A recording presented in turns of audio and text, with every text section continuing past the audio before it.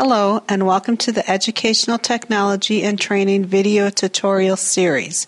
In this tutorial, we will address the task of using the shortcut Alt+Tab on your keyboard. When you have multiple programs open on your computer, you will see them listed on the taskbar at the bottom of your screen. To switch from one program to another, you can move your mouse to the taskbar at the bottom of the screen and click on the program you want to open.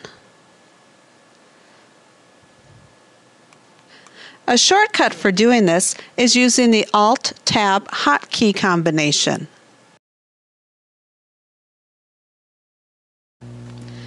The Alt+Tab hotkey combination is used for switching between open programs on your computer without using the mouse.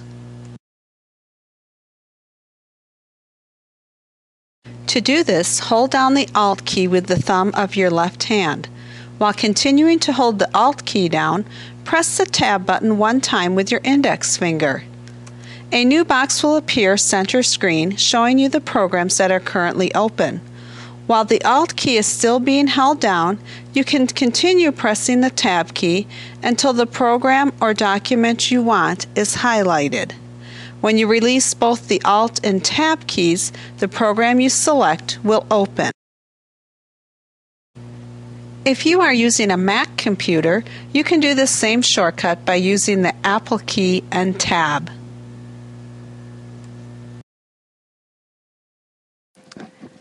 We hope that you find this tutorial helpful.